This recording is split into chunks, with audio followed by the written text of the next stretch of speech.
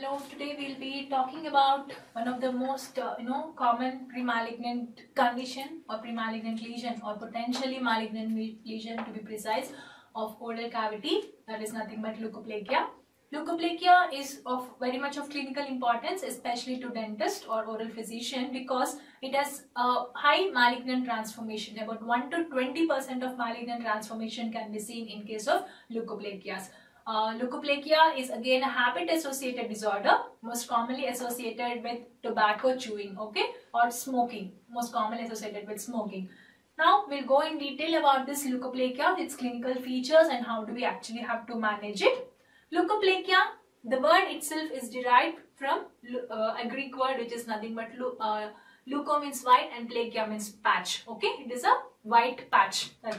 WHO has classified this white patch or plaque which cannot be characterized as any other white lesion either clinically or pathologically. That clearly means that leukoplakia is a diagnosis of exclusion. Okay, whenever we see a lesion which has a white patch and nothing comes, we know it is not lichen planus, we know it is not just keratosis, we know it is not a leukoedema or any other white lesion. We have excluded all the different white lesions there. Then finally our conclusion, which does not fall into any clinical or pathological classification, is nothing but is a leukoplakia. Okay, the most common etiology for leukoplakia is tobacco, both chewable and smokable tobacco forms.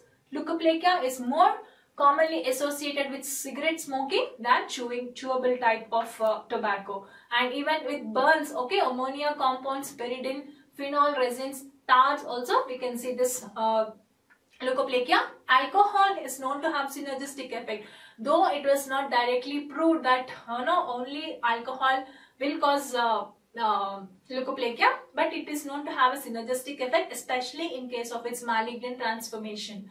Even deficiency of vitamins, especially deficiency of vitamin A and B, are known to have produce leukoplakia. That is the reason in the treatment of leukoplakia we give a vitamin A supplement, that is retinoic acid, as a topical ointment in case or systemically in very severe cases in case of leukoplakia. Most commonly we give it as a topical application. And other infections like candidal infections, we have something called as candidal leukoplakia or hyperplastic candidiasis, where clinically it completely resembles a leukoplakia, because candidal infections are usually white in color, but they have a characteristic scrapable nature, leaving a eroded or erythematous surface. But in candidal leukoplakia, what happens? It is a non-scrapable white lesion, non-scrapable white patch, usually resembles that of a leukoplakia. So how do we actually differentiate it? When we give anti-candidal medication, for example clotrimazole etc. or nystatin etc., usually the lesion comes down. If the lesion does not come down again, then we can go ahead with our diagnosis as plain leukoplakia.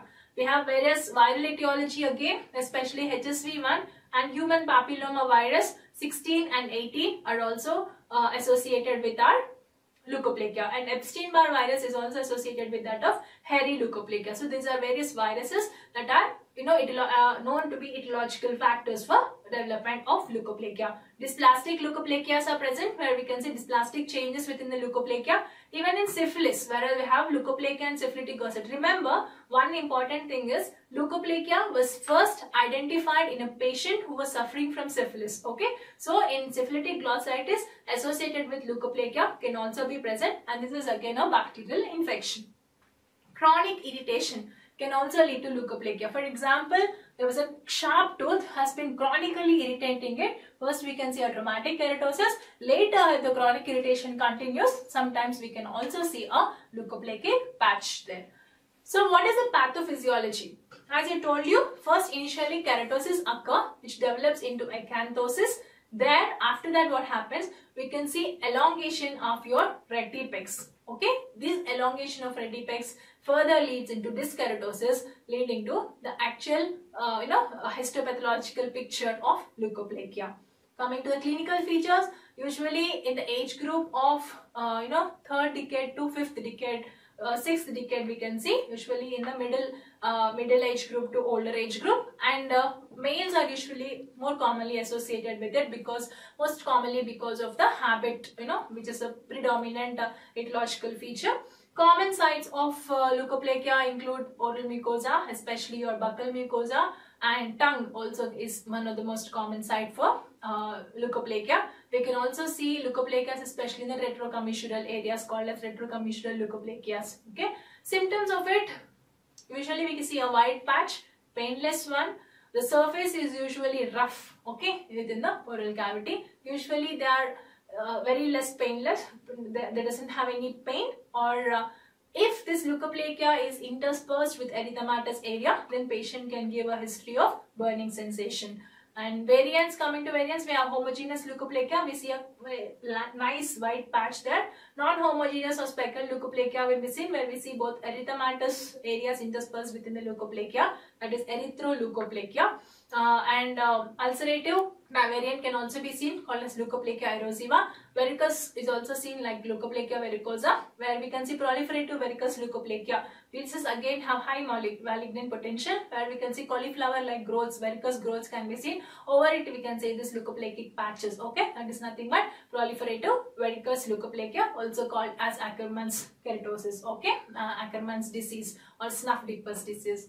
And then we have a condition called as pre-leukoplakia. Before all the histopathological features showing it as a true leukoplakia, we have a condition called as pre-leukoplakia, which is actually a low grade one or very mild reaction of the mucosa to the any stimulus or to any insult. Here the mucosa usually appears grey or greyish in white color and not completely white lesion with nice slightly lobular pattern can be seen. However, the borders here are indistinct and they nicely blend into adjacent mucosa. Whereas in true leukoplakia, in the leukoplakic condition, what happens? Your borders are well defined. You can see clear-cut white lesion and it can be nicely delineated from your adjacent mucosa. Okay, that is leukoplakia. And we have something like this, something like homogeneous leukoplakia. It is a well-defined white patch, slightly elevated. It can have slight fissures or wrinkling or corrugated surface within it. On palpation, it is usually leathery, dry, and when we see it, it has a wrinkling appearance, like we have a cracked mud appearance, sun-dried cracked mud appearance will be there, no? Like that we can say this homogeneous leukoplakia. Next one is nodular or speckled leukoplakia. It is a granular and non-homogeneous mixed with a red lesion, red and white lesion mixing can be seen, where keratotic white nodules or patches are seen. And hairy leukoplakia. Hairy leukoplakia is usually associated with HIV/AIDS, most commonly caused by Epstein-Barr virus.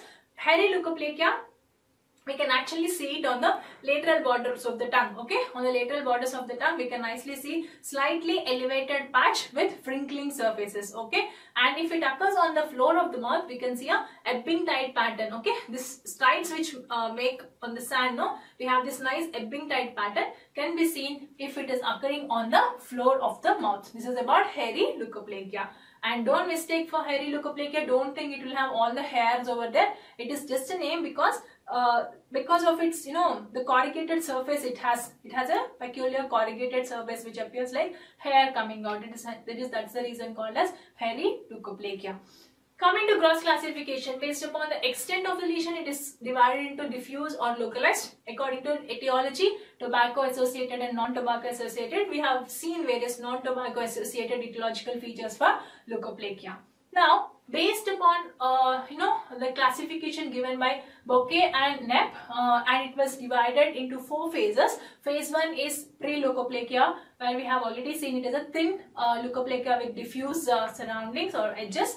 And second one is homogeneous leukoplakia, fissured or thick leukoplakia. And phase 3 we have nodular or verruciform type of leukoplakia. And phase 4 is erythroplakia. Remember, erythroplakia is again a red lesion which cannot be classified either clinically or histopathologically like any other red lesion. It is in definition similar to your leukoplakia, except that it appears in nice bright red and velvety appearance. Okay, and these erythroplakias have very high propensity to convert into malignancies. Okay, malignant transformation rate is very high in case of erythroplakia when compared to that of leukoplakia. This is a picture showing nodular leukoplakia. Now coming to histopathological features, there will be loss of polarity of basal cell, drop-shaped retipex as we have seen, deep extension of reti ridges and keratinization can be seen. How do you do investigations for it? Exfoliative cytology with the help of breast biopsy, say oral CDX breast biopsy, we can do a transepithelial biopsy there, scraping of the cells and check it on the you can actually check under the microscope and you can see acantholytic cells. You can see acanthosis actually. Acanthosis and of the cells can be observed in case of this exfoliative cytology. Then biopsy. If the lesion is small, we can do excisional biopsy. If it is a large lesion, again we do an incisional biopsy and check for histopathology, where we can see various histopathological features again like keratinization, drop-shaped retipex, loss of polarity of basal cells, etc. Immunohistochemistry is in higher end, which will actually give us the variant of leukoplakia also. Now coming to management, first and foremost, ask the patient to quit the habit. Counsel the patient about the various ill effects of tobacco and tobacco related products and also alcohol. And if you are suspecting a candidal leukoplakia, then give antifungal agents. This might reduce the lesion. If the lesion size is reduced, then you can go ahead in treating in terms of candidiasis. If it is not, then we can see no improvement within the lesion, then we treat it as leukoplakia. Antioxidants will help in, preventing its malignant transformation. Bleomycin has been tried in case of leukoplakias and it is still in research, okay. The topical bleomycin agent is still under research.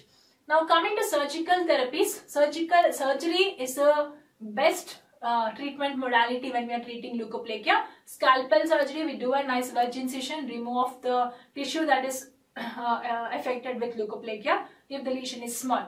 If the lesion is larger in size, then you can go with laser ablation or you can do a cryosurgery or electrocautery. Thus, we can actually remove that leukoplakic tissue. This is an image which is showing electrocautery, and the next picture we have actually a cryo gun with spraying a liquid nitrogen. Okay, dry ice liquid nitrogen can be used in case of this cryosurgery. So this is about leukoplakia, the various etiological factors of leukoplakia, various clinical symptoms of it, or clinical features, how do you examine and how do you treat it.